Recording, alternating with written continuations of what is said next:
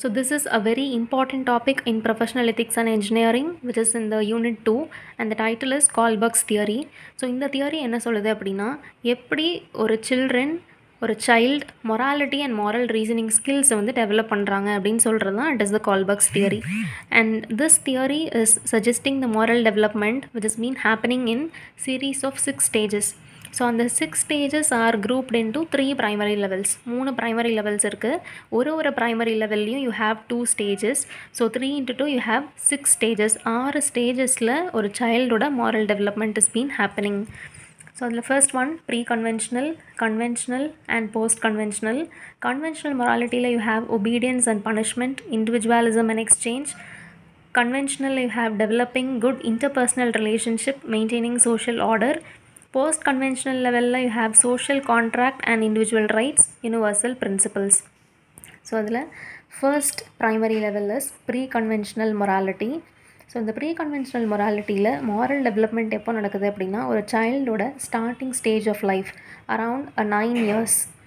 So இதில் ஒரு சைல்டோட decision வந்து எப்படி இருக்கும் அப்படின்னா நம்ம அடல்ட் என்ன எக்ஸ்பெக்ட் பண்ணுறோம் அப்படின்றத பேஸ் பண்ணி சைல்டோட டெசிஷன் இருக்கும். ஸோ இதில் first one is obedience and punishment. So obedience and punishment அப்படின்னு வரும்போது a child is ought to obey certain rules and regulations.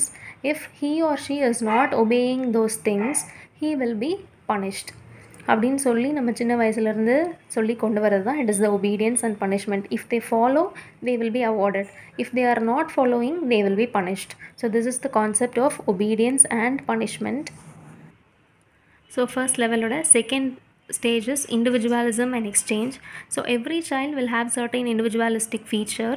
So each children is accounting for the individual point of view, and based upon the individual needs which is being served, action and judgments are being made. So this is individualism and exchange. Next one is conventional morality. So this is the second stage of moral development. So இதில் வந்து என்ன பண்ணுறாங்க அப்படின்னா social rules வந்து they have to accept. Children are in the stage போய் now the teenage comes into picture. So teenage அப்படின்னா it is nothing but the adolescent age. So இதில் what is good and what is wrong அப்படின்றத based upon the social rules we have to understand. So the first one is developing good interpersonal relationship.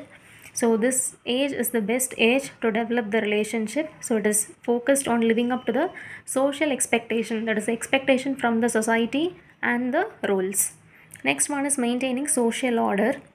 So in the stage adults begin to treat the society as a whole rather than ஒரு பார்ட்டாவோ ஒரு இண்டிவிஜுவலாவோ treat பண்ணாமல் society அப்படின்னா ஒரு single என்டைட்டியாக consider பண்ணி they make their judgments. And here the key role is being played by law and order.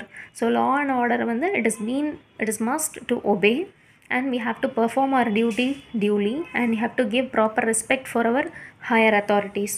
Next one is post-conventional morality.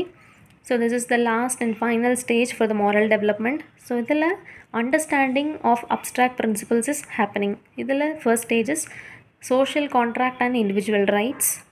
So ஒரு society ப்ராப்பராக maintain ஆகணும் அப்படின்னா லா அண்ட் ஆர்டர் வந்து ப்ராப்பராக வந்து ஃபாலோ பண்ணணும். It is not only about the individual. ஒரு individual follow பண்ணால் that is not sufficient. All the citizens of a particular country must cooperate with each other to follow the rules and regulations. So this comes under social contract and individual rights.